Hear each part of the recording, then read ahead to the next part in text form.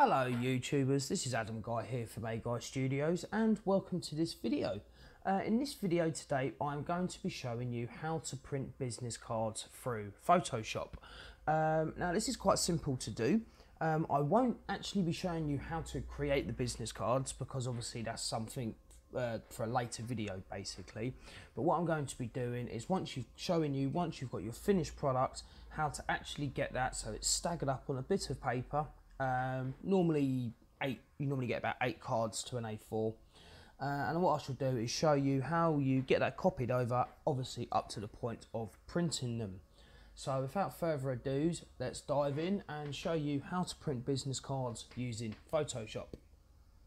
Right, so the first thing we're going to do is obviously go ahead and load up Photoshop CC 2018. I think they've just released an update actually, I believe, for this, so yes. Right, so now that Photoshop has opened, we will come over to File and Open. And what we're going to do is open up the business card that I'm going to use, which is this thing here. This is a business card that I made for my friend. He owns his own, obviously, painting and decorating firm. So if any of you guys live in Surrey, London, this sort of area, pause the screen, take the details down, and if you need any paint and decorating work done, give this guy a call. Truly recommend him. I've actually done work with him myself and they are spot on. But enough about trying to promote his business, now down to the actual job at hand. Right, so the way that I like to do this, and I find it the simplest way to printing business cards, for some reason I just find this way to be better. What I tend to do is I will go to File, New, and then from there we will select a A4 bit of paper.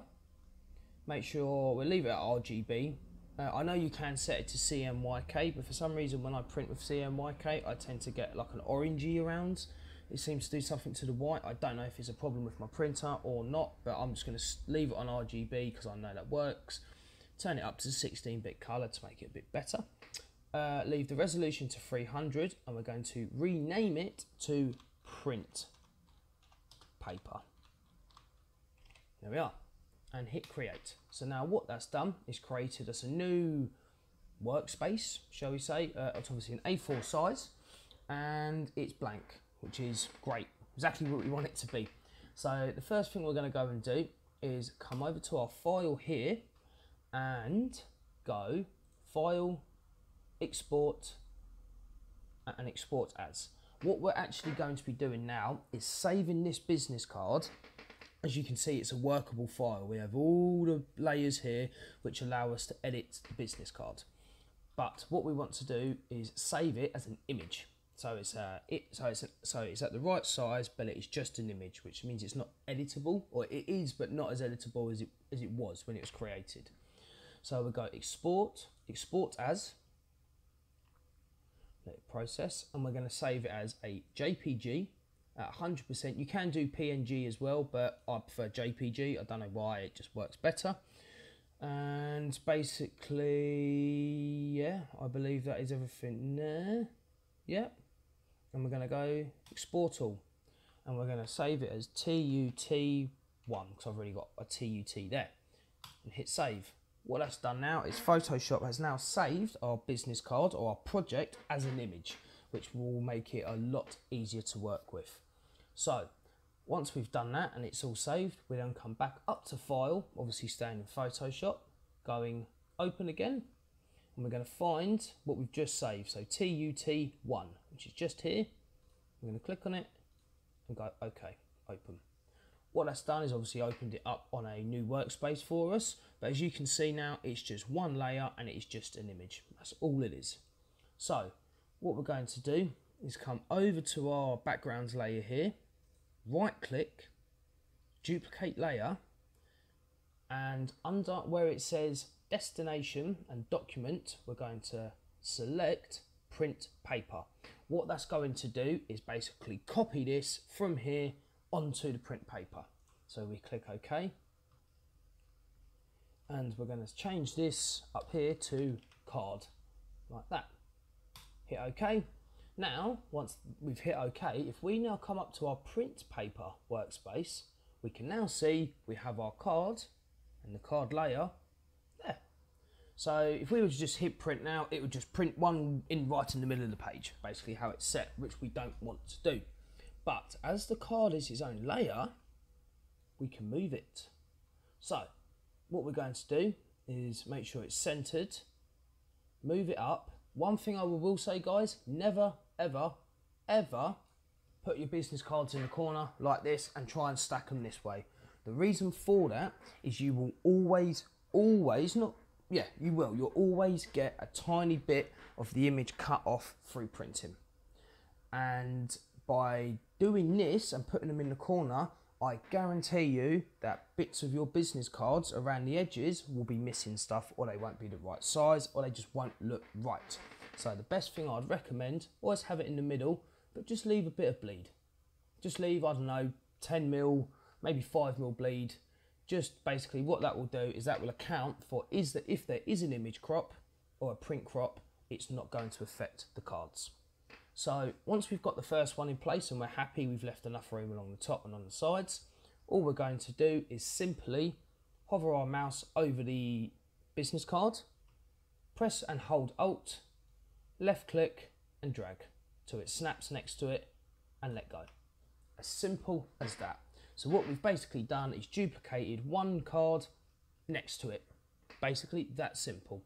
Now this is where it becomes really easy. Okay, what we're going to do is come down to our layers down here, and we're now going to, whilst our card copy, which is this one, is selected, we now press and hold Control and select the first card as well. So basically what that has done is selected both layers or both cards. So when we come to duplicating, it will now duplicate in twos. Instead of duplicating one card at a time, we're now going to duplicate them in twos. So one thing I will say before we start duplicating as well, obviously pay attention to the design on your card, because mine, I've got this nice little black border around it, so I know when it comes to cutting, I know where to cut, and also it gives me the nice line in the middle, because as you can see here, the black has blended. So in theory, you wouldn't really know where to cut. So with this line, or making sure that your business cards have some sort of border, makes it so much easier to crop in. If not, you would have to potentially, or let me select one, you'd have to have it sort of like that, basically, which means obviously you're not going to necessarily get as many cards on, and when it comes to actually cutting, you are going to be cutting each card individually. And believe me, that is a very, very painstaking process, where instead of having it like this, you can just cut straight down the middle in one slice and you've cut one side of all business cards all in one go, basically. So making sure that both layers are selected, as we have here. All we're going to do is the exact same process. Now there is two ways to do this. You can either press and hold Alt, click and drag, which just allows you to move it, and then you just make sure it's snapped in. Or you can press and hold and then hold Shift, which will basically only allow you to move it up and down in one up and down, and that is it. But for us, that's not really a necessity. It doesn't really matter. So you can either press and hold Alt, or if you want to keep it in the same axis, you hold Shift as well. Okay, but where this Photoshop has this really great snap tool, it doesn't matter. You know, it really doesn't matter. You can just press Alt and move them around and it will snap on where you want it anyway. So now that we've duplicated these two and moved them down, you can see that our layers has actually kept these two selected. So all we need to do, press and hold Alt. Now we don't even need to remove our finger off of Alt. We can just click down, make sure they snap into place, click down, snap into place, click down, snap into place. That easy. It is that simple, guys.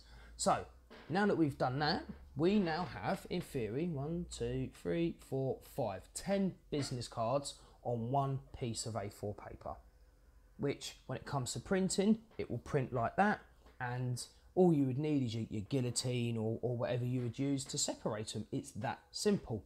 So now that we've got all of our business cards on the paper, what we can go ahead and do is, we don't have to close any of these down, but I'm going to do it just to keep my workspace nice and tidy. We get these closed so we can see what we're doing.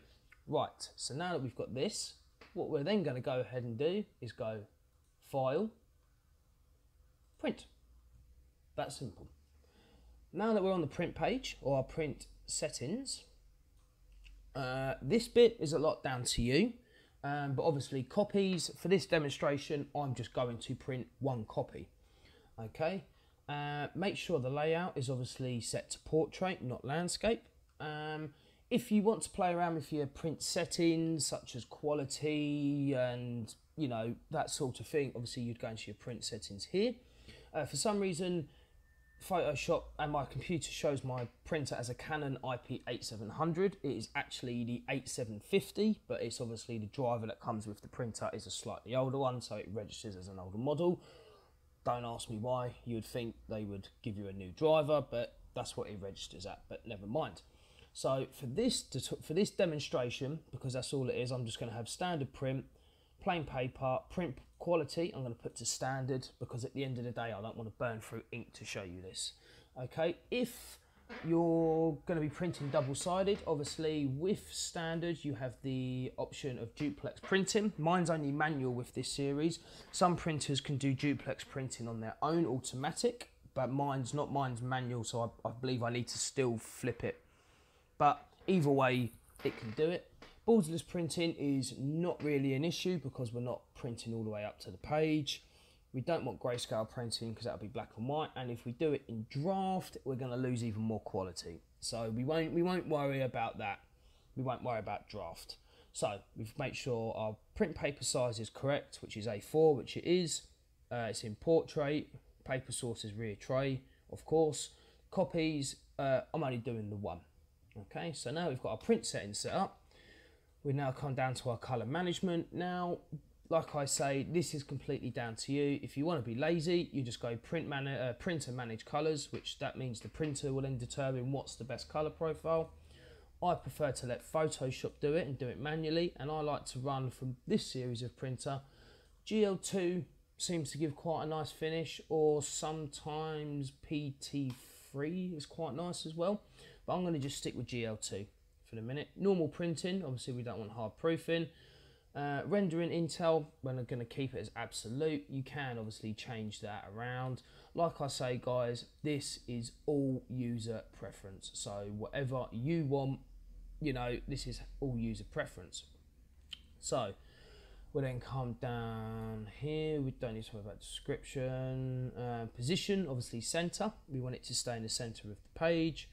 Fit to scale, we don't need to worry about because it's already at 100% and it fits lovely inside our bit of paper. Print selected area, tick. Basically, we just want to make sure that it knows where it's printing and what it's going to print. I leave mine in millimeters, doesn't necessarily matter.